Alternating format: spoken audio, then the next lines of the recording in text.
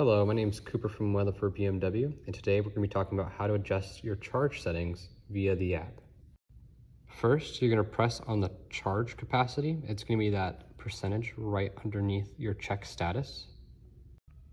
After that, you're going to scroll to the very bottom and go to Charge and Climate Settings and click on that. Now you'll see Charge Settings. What you're going to do is under Charge Settings, click Edit. After you click Edit, you'll be able to adjust the charge target to whatever you'd like. After you adjust the charge target, click Update in My BMW app at the bottom. You're also able to switch the charge mode from Charge Immediately to Charge Slot.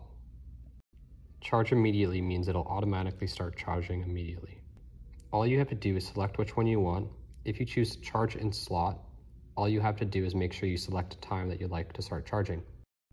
This is mainly used for low-cost charging. Charge in Time Slot, on the other hand, that will only allow the charge to happen at a certain time. And that's how you adjust the charge settings in the My BMW app. Again, my name's Cooper. Thanks for watching.